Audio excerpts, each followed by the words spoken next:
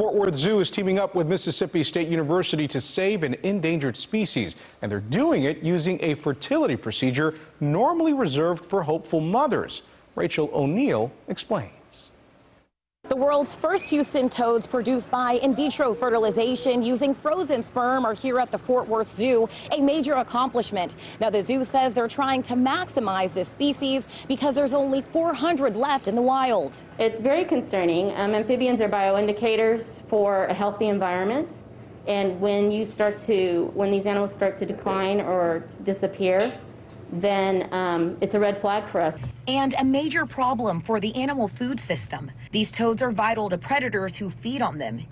Yuri and Viola, who are named after the winter storms, were created by IVF and hatched in February. Their siblings are in the wild. In vitro fertilization, we can select 200 to 300 eggs at a time from one female and then pair those eggs with sperm from a particular male. And then we can repeat that process and use sperm from a different male. So one female can produce many different cohorts, each with a different male.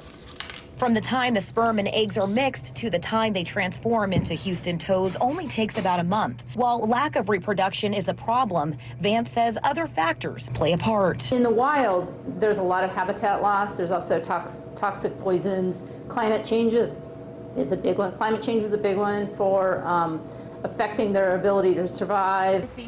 But with the steady efforts in the near future, herpetologists are hopeful Houston toads won't face the threat of being extinct. The goal of this project is to create greater genetic diversity within our captive and our wild populations. The Fort Worth Zoo plans to continue using assisted reproductive techniques until the species is recovered.